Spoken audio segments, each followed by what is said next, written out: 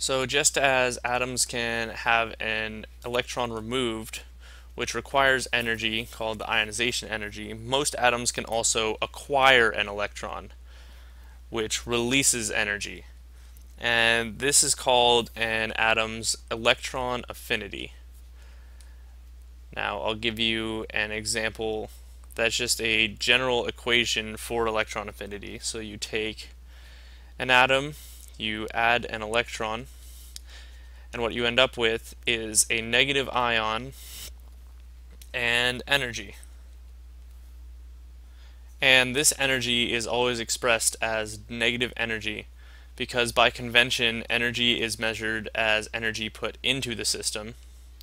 So if you add an electron to an atom and it releases energy, that is the opposite of putting energy in, hence the negative sign, which means this energy is opposite putting energy in. So now if we look at electron affinity in the periodic table, if you'll remember from our last video that the noble gases are in the lowest possible energy state for that energy level.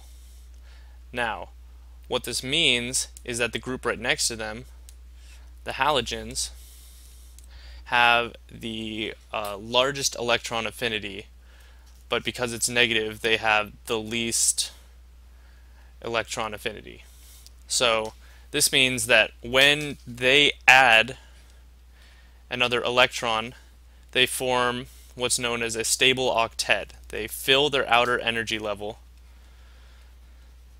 which causes them to be in the lowest energy possible, meaning that they go from a state of very high energy to very low energy relatively quickly, which is why they have the most negative electron affinity. That is, they release the most energy out of any of the groups of elements. Now, as a general rule, electron affinity gets more and more negative as you go across a period, eventually culminating with, as I mentioned, the halogens having the most negative electron affinity.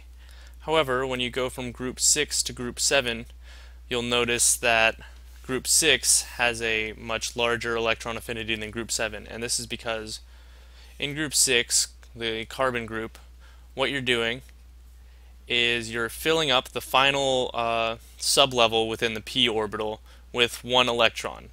Now when you go to the nitrogen group, what you have to do is you go from carbon's configuration, and then you add the electron into a sublevel that's already occupied. And this requires a much larger energy input, which detracts from the energy released by this electron affinity to form the negative ion. And as you go down groups, it gets harder and harder to add an electron because they are farther and farther away from the nucleus. So the effective nuclear charge they feel is much higher up here, where the electron cloud is much smaller, so they're closer to the nucleus in the middle.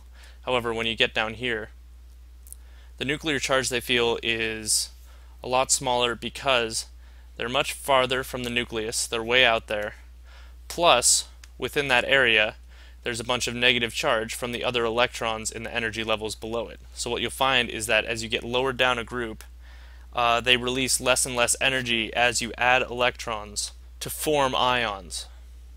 So much like the second and third ionization energies, the second and third electron affinities aren't as convenient as the first one.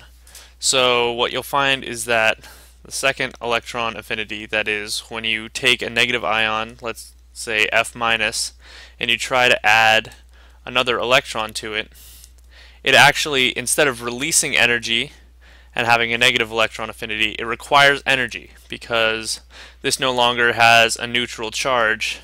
Instead it has a negative charge, so this electron will repel that negative charge. So it requires positive energy to add electrons for the second or third, etc. Electron affinities. So now we're going to be covering ionic radius. And if you'll remember from earlier, an ion is just an atom with a charge, so either positive or negative. And now these each have a name.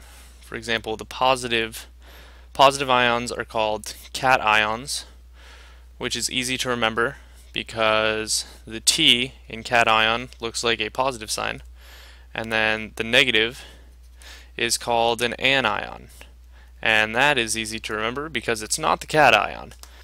Now the radius of cations is going to be smaller than that of the normal atom because they have fewer electrons and a greater effective nuclear charge on the outer electrons, since there are fewer electrons in the middle sort of shielding them with negative repulsion.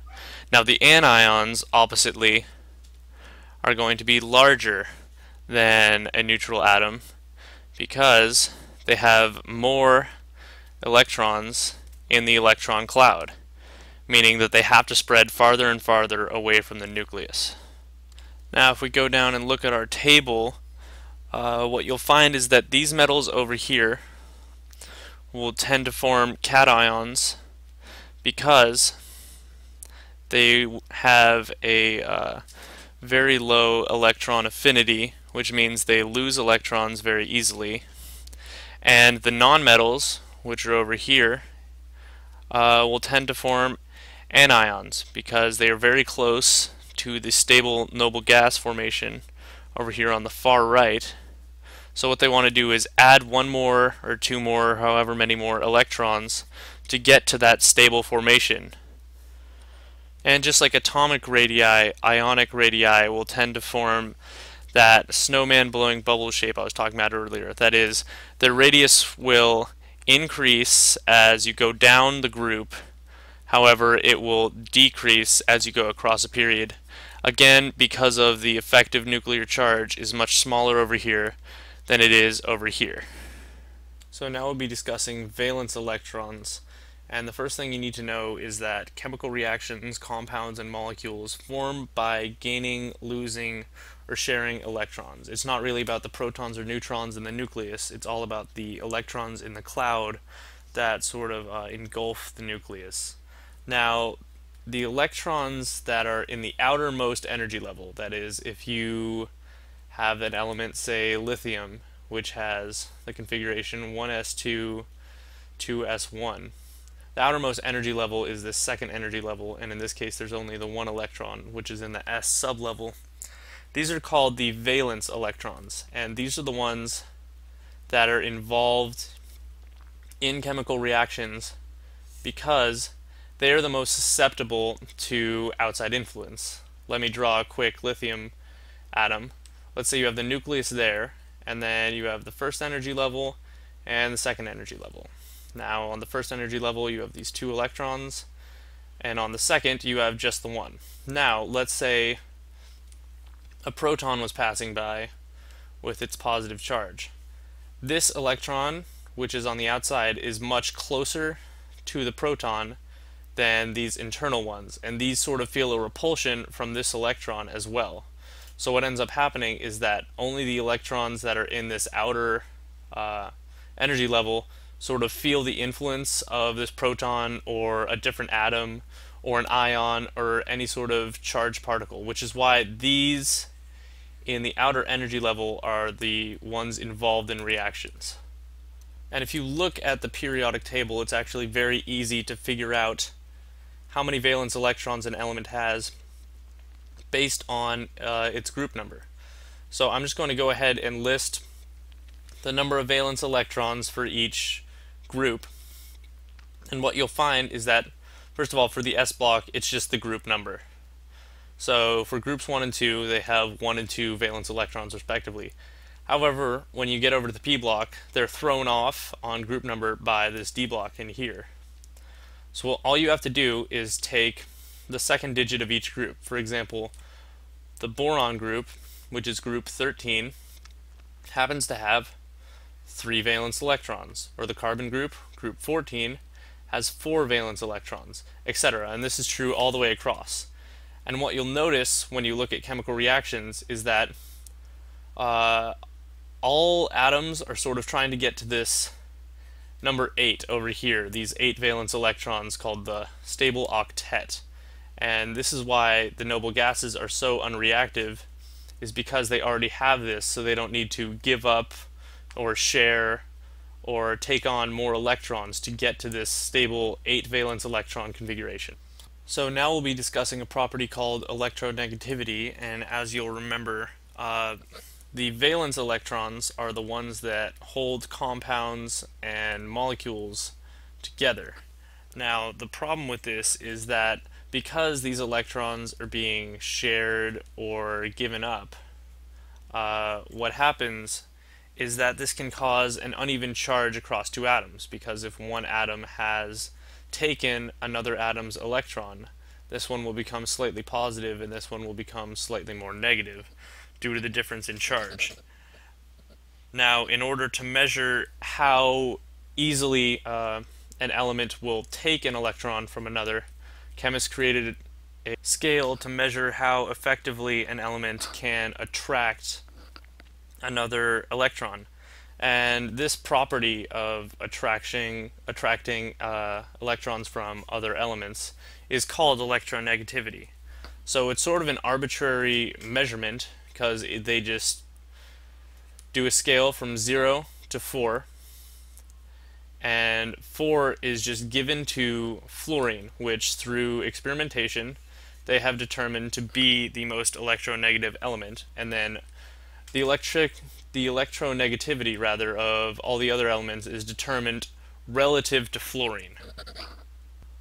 So now if we go down to the periodic table and look at how electronegativity tends to go across periods and groups, what you'll find is that electronegativity is highest over here on the right and lowest over here on the left. That is, it tends to increase as you go across a period, and it tends to either go down or remain about the same as you go down a group.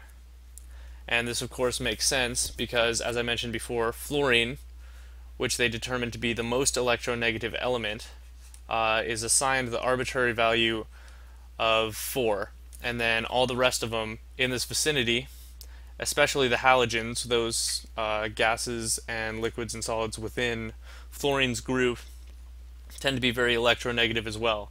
So all the elements around fluorine are very electronegative, and then the ones far away tend to be less electronegative, which makes the trends across the period and down the group very easy to remember. Now, we work mostly with the main group elements, that is the S block and P block, in this course, so I won't be covering the properties of D and F block elements as they relate to electronegativity, electron affinity, and all the other properties in this section unless it's explicitly requested by you guys.